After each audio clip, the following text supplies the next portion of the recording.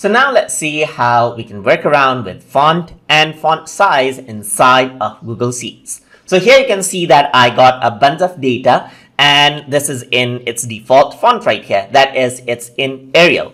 So now if I want to change the font out, then I can go around onto the top and select the font I want. Let's say, for example, for like the names of the items right here and the price, I want a certain font. So in that case, I can select this around right here just by clicking and dragging so that I can select out this portion. Then I can go around onto the font menu so that I can bring in the font I want. And let's say, for example, I want to bring in something like, let's say, for example, right here, you can see the font choice over here. I want to bring something like Times New Roman right here so it looks classic. Otherwise, if I want to choose another one, you can choose Comic Sans right here, but this looks a bit informal. So I'm just going to go around and bring in something like Oswald, as you can see right here. And that is how you can change out the font.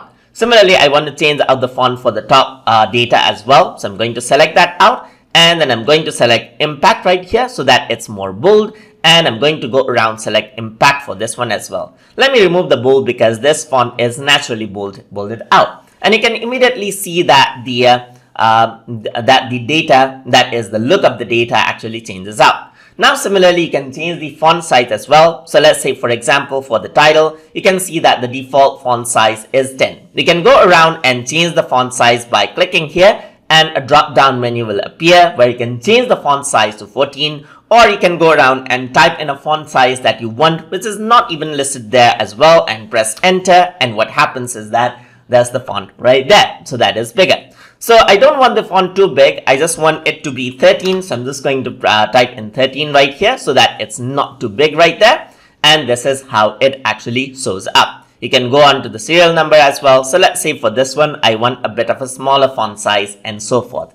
And that is how you can work around with the font and font size inside of Google Sheets. So I hope you guys learned something as always. And as always, please like, comment, share, and subscribe.